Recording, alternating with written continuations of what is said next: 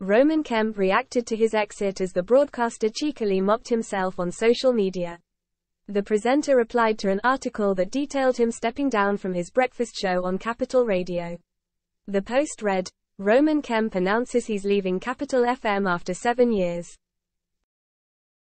Taking to the microblogging site Roman, 31, cheekily joked, "Heard he only got the job because of his dad, good riddance I say."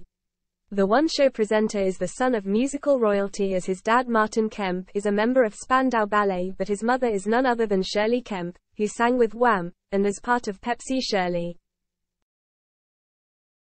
The radio host's cheeky off-the-cuff remark caused a stir among his 337,000 followers as they flocked to comment on the post. One person wrote, "LMAO, laugh my a*e off, savage."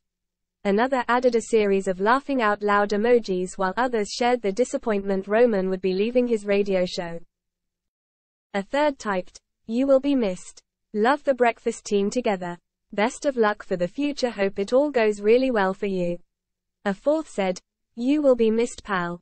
All the best. The reason I watched Capital interviews was because you were in 'em," another mused. Roman confirmed he is leaving his role on Capital Radio after 7 years.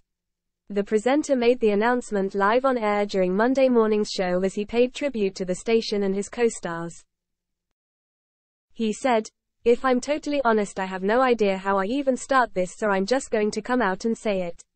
This is going to be my last 6 weeks on Capital, which is a weird thing to say.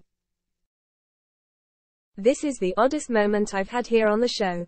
The thing is, on this show alone and within Capital, it's 8.5 years of my life have just been so incredible being part of this machine. It's been the funniest, the saddest, the most outright wild time that I've had being a part of Capital and the global family.